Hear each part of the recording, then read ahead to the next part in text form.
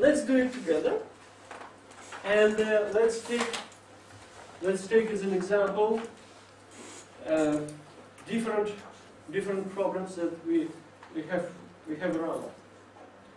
So the size, we imagine changing the dimension of an object from its given value to infinity. And in this case, the object, this is our element that we have in the central part of our contradiction.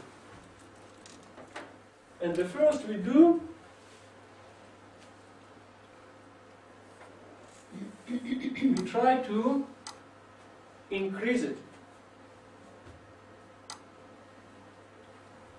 Let's take example about class, for instance, of students in computer science.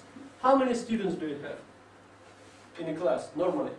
In a class. In a class, that you work, that you need to work with them. How many there? Today. 12. Okay. So we have a size, initial size 12. This is our 0 point.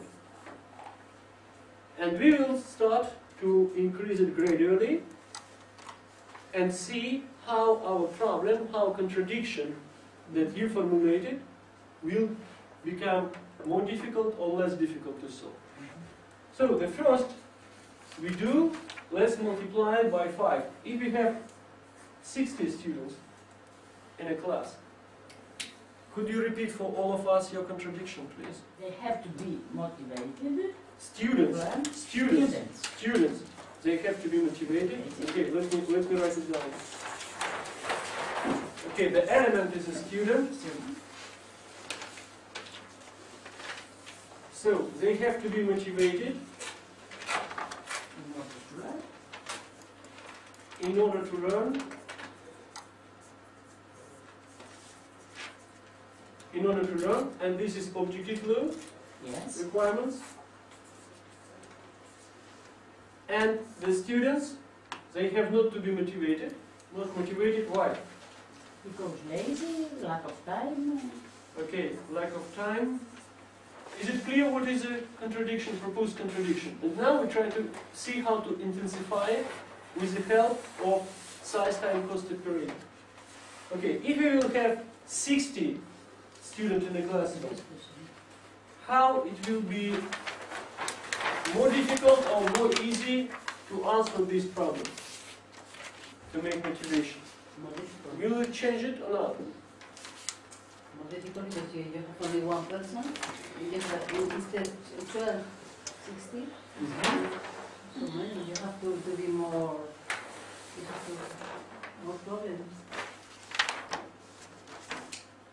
If we will have, once again, multiply by 5. If you choose multiplication by 5 or by 10, just keep it, this step. Once again by 5. If you have 300 students, how your problem becomes more difficult or less difficult? Is it me that has to motivate them? Definitely. It becomes much more difficult, according to you. Okay? Let's multiply it once again by 5. You have not 300, but you have to motivate 1,500 students. Okay, the contradiction becomes very, very hard to answer. Now let's do opposite. B. We change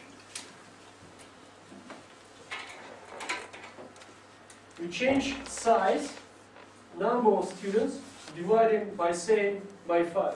If you have just 3 students, how your problem will be difficult or easier? According to you, you can motivate 3 students. Yeah, but if you have 60 students, it's much harder for you. Okay, 3 students. If you have just 1 student, how your problem will be? Much better. It means you know definitely your problem disappear. Your problem disappear. You don't have any more this contradiction. Is it right? Let's go to the end. If you have no students, do you have problem? Well, It seems funny. It seems funny. But don't forget, we try to go out of the box. So it should be funny. As less students you have, the less problem you have. As more students you have, the more problem you have. So let's try to make the same exercise for the time. So your problem becomes easier when you have more time to motivate students.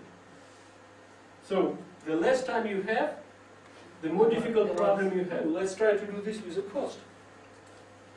And what is the cost in our case? This is your personal involvement. Yes. Time plus materials. Mhm. This is the materials and your knowledge, the cost. You see? It is not enough to put just the money. You have to put meaning inside of the money. Good. So, what is the zero cost? Normally, to prepare 3 hours of your classes, how many hours do you spend in order to prepare this? 3 hours.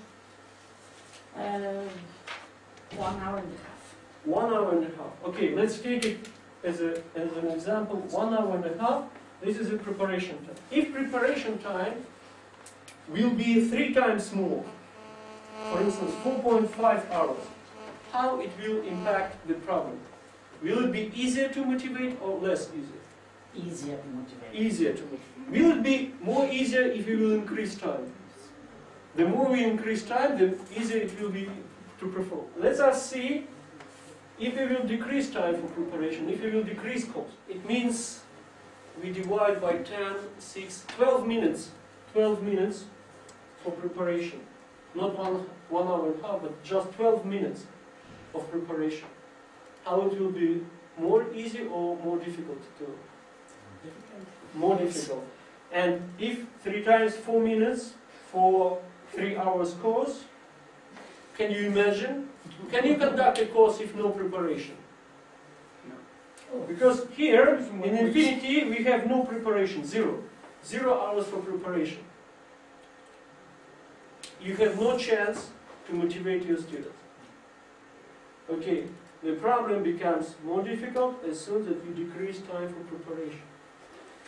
Let us see what is the profit of such exercise, why we are interested about such exercise, and how it helps us to formulate ideal final result, and how it helps us to intensify our contradiction. This is intensification.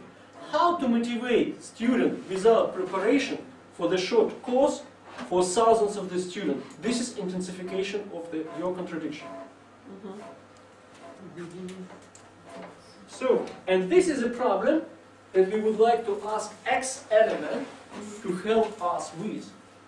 Some X, until now it's unknown, should help us not only simply motivate students, but to motivate 1,000 students, even more, that have very short course without preparation of teacher.